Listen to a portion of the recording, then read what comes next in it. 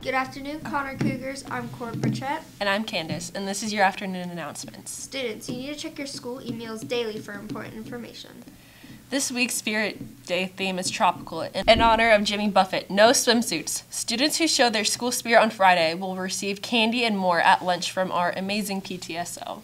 GSA will be meeting in room 222 from 2:30 to 3:30. Please see Ms. Ginger with any questions. Earth Club will meet after school today in room 221. Let's go on a sports break with Drake.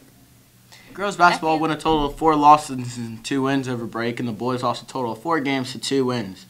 Girls lost the 2 games before break and lost the first 4 over break and won the last 2. On Friday, December 15th, both the Lady Cougars and Male Cougars took on the Cooper Jaguars at Cooper. The ladies lost that game by a score of 28 to 58. Anna Hamilton led with 9 points and Ava Brown in rebounds with 7. The boys lost in the last seconds by 1 point. Final score 51-50 Cooper. Chase Huff and Finn Loudon led the team with 13 points apiece. Brady Bushman led the team in rebounds with 5. The girls hosted South Oldham Saturday, December 16th, and lost that game by 10. Final score 53-63. Ava Brown led that game for the Lady Cougars in scoring with 14 points. Aubrey Deppenbrock led the rebounds that game with 7.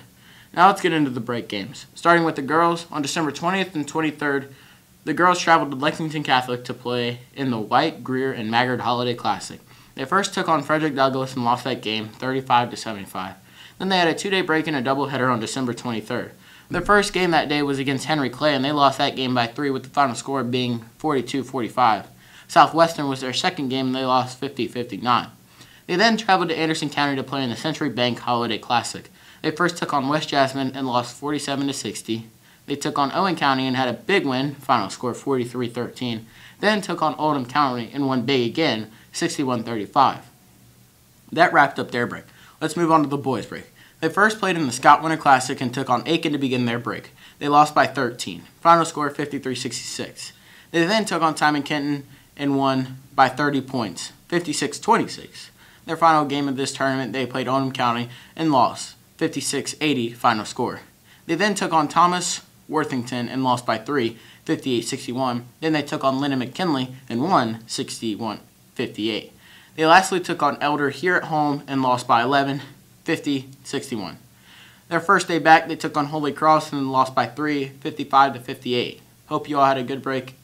On Friday, January 5th, the Lady Cougars took on Campbell County and showed an impressive performance, taking down the Lady Camels. Final score 70-48. Anna Hamilton put up 24 points and Aubrey Deppenbrock put up 19. Deppenbrock also led the rebounds with 6. The Lady Cougars played in the Simpsons Tree Service and HW Sports Classic over the weekend at Franklin County.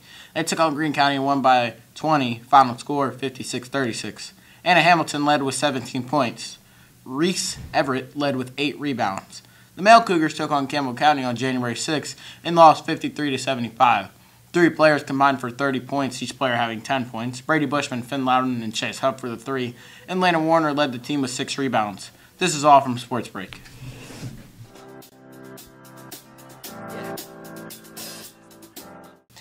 FBLA will be holding a spirit shop tonight at the basketball game. They will be here at 6 and leave at halftime of the varsity game. Cash and check only. Hoodies are $40, t-shirts are $20, and these baseball caps are $35. Attention student drivers, when driving in the parking lot, make sure you come to a complete stop at all stop signs. This includes the stop sign at the crosswalk. That's all, Connor Cougars. Have a Cougarific day.